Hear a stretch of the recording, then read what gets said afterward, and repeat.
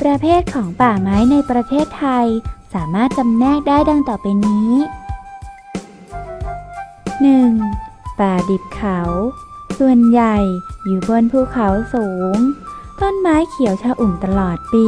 เป็นป่าไม่ผลัดใบพบที่ภาคเหนือของประเทศไทยสิ่งมีชีวิตที่พบได้แก่เต่าปูลูกุหลาบพันปีและกระโถนฤาษี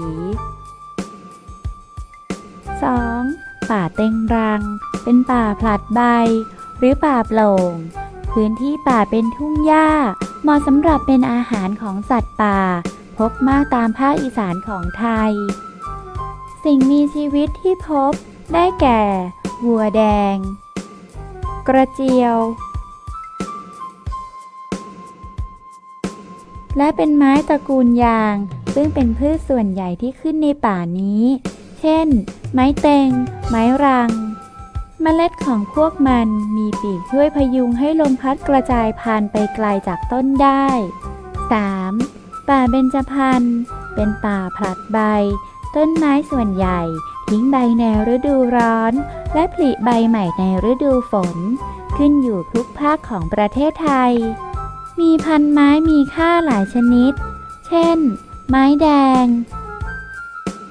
ไม้มะค่าโมงไม้สัก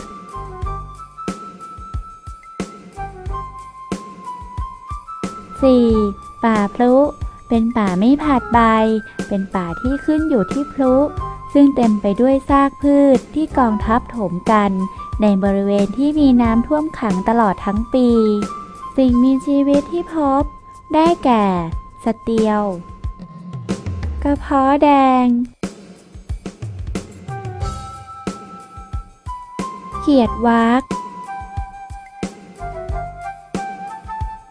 5. ป่าชายเลนหรือป่าไม้โกงกลางเป็นป่าไม้ประเภทไม้ผลัดใบขึ้นตามริมฝั่งทะเลประเทศไทยพบป่าชายเลนที่ชายฝั่งทะเลตะวันออกภาคกลางและภาคใต้สิ่งมีชีวิตที่พบได้แก่โกงกลาง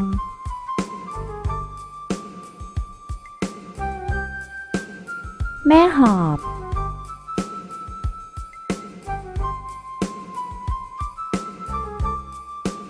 ปูก้ามดาบ